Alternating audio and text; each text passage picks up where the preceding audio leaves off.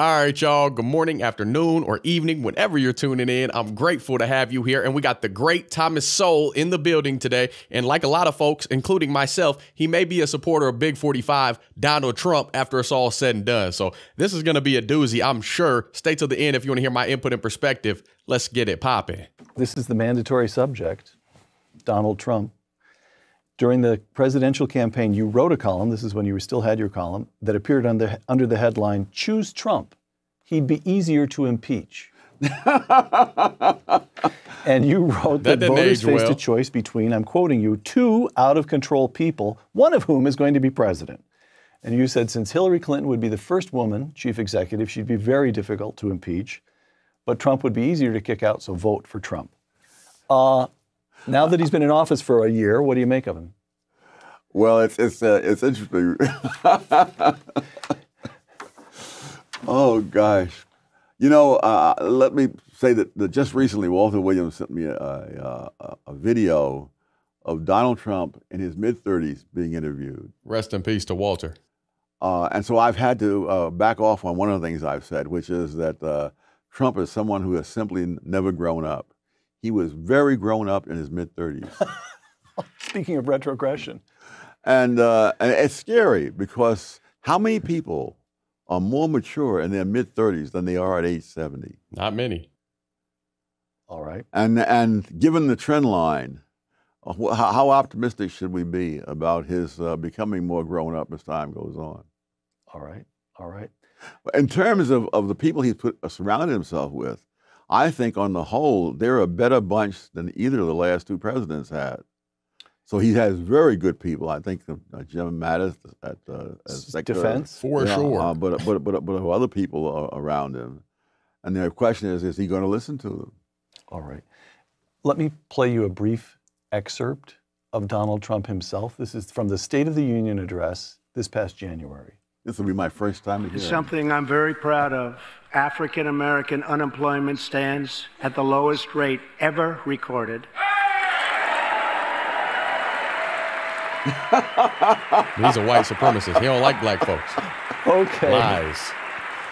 Oh my. He produces a maybe the statistic isn't quite right either. Maybe no, it is. It is. It is. Yes. And there you see a shot. You see Republicans standing and applauding, and there you see a shot of Democrats who are sitting on their hands, including many members of the Black Caucus. Yes. In Congress. What do you make of that? What's that tell you?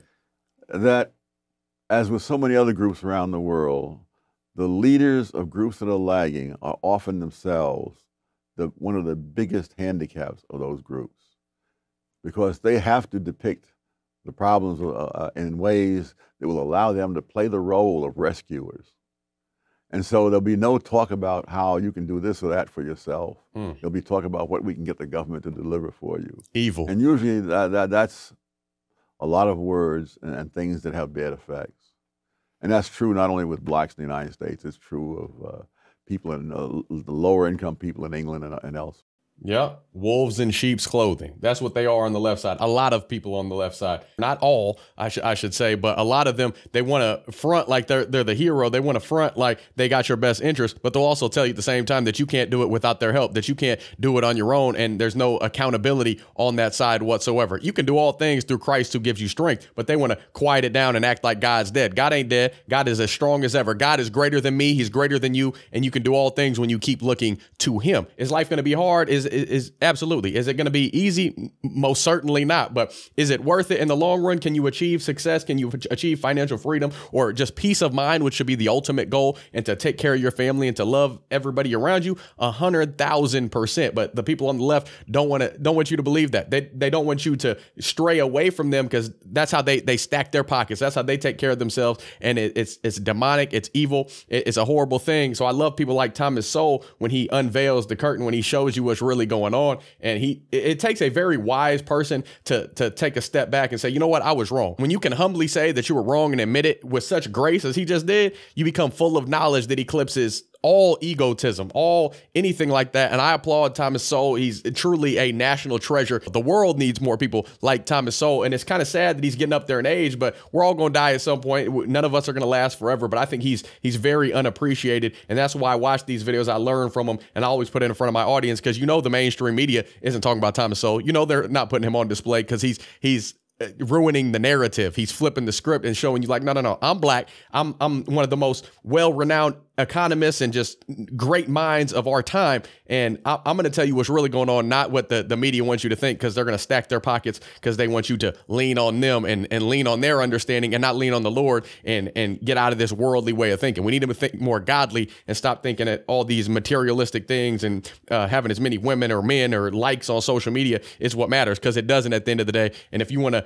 elevate society, if you want to get somewhere, you got to love God first and foremost, and then love your neighbor. And that means lifting each other up, telling people what is possible. And through Christ, all things are possible. And you can say what you want about Trump, but at the end of the day, he shot it straight. He wasn't a politician. He was a businessman, a billionaire who handled businessman. That's what he did. He drained the swamp. And if he was given a second term, he would have done a even more phenomenal job than he did in his one term. I personally think he's the greatest president in my lifetime. I'm only 27. I haven't seen that many, but y'all show me somebody across the board that has accomplished more in such a short amount of time, who had more like feats and statistical enhancements of our great country of America than Trump did. He didn't tolerate any nonsense, any intimidation from other world leaders. He was the leader of the free world, and he did an awesome job, in my opinion. A good president does what's good for the people. And when you elected Donald Trump, that's exactly what he did. Say what you want about Obama and all these people, but Trump was actually out there for the people. He didn't just give you all these open-ended promises without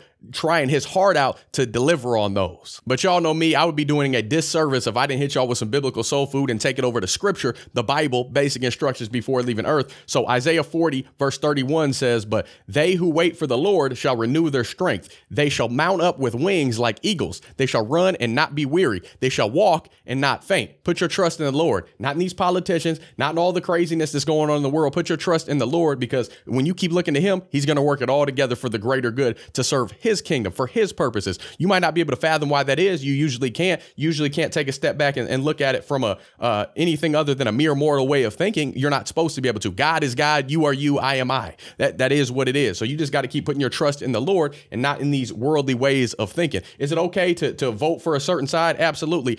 I vote for the side that values life, that stands on the most biblical principles versus the other. That's what I vote on. At the end of the day, God puts whoever in power for a reason. They're only serving for a season, whether it's 4 years, it's 8 years. God puts them into office and allows them to go into power to unveil whatever story it may be. That's what we see going on with Biden. We see how corrupt that sort of way of thinking is. And that's what I think God is putting him and allowing him to run the country for. He ain't really running the country. He's running it straight to the ground. He's not even coherent. And they don't even do live interviews with this man Biden anymore. So Sleepy Joe is just there. He's just a scapegoat, a figurehead, in my personal opinion, but I digress. Isaiah 41 verse 10 says, "Fear not, for I am with you. Be not dismayed, for I am your God. I will strengthen you. I will help you. I will uphold you with my righteous right hand." And then 1 Corinthians 1 verse 10 says, "I appeal to you, brothers, by the name of our Lord Jesus Christ, that all of you agree and that there be no divisions among you, but that you be united in the same mind and the same judgment." So let's come together in love. Let's come together in compassion for the human race. No matter who's in office, we can still lift up society. We can still disagree and find ways to agree, to find common ground and thrive in this world. We only get one life. We're on the right side of the grass right now. Breathe in life, count your blessings, and keep it pushing. But as usual, I'm getting into a long rant and I go all day long. I'm sure you don't got that sort of time. So before you roll out, don't forget to like, subscribe, hit that notification bell so you can be notified anytime I post a video. Get you some Christian merch like I'm rocking right now, made by my beautiful wife over on her Etsy store. I'll link it in the description and the pinned comment. We got a ton of different designs, a run of sizes, all different colors, and everything you need. We got it over there. So go show some love and support the channel by buying some shirts, some hoodies, whatever it may be. Either way, whether you do that or not, I still love you. I'm appreciative. I'm glad to have you in my corner and allowing me to spread the good news and share the gospel. Until next time, I love y'all. I'm praying for you. Godspeed. I'm gone.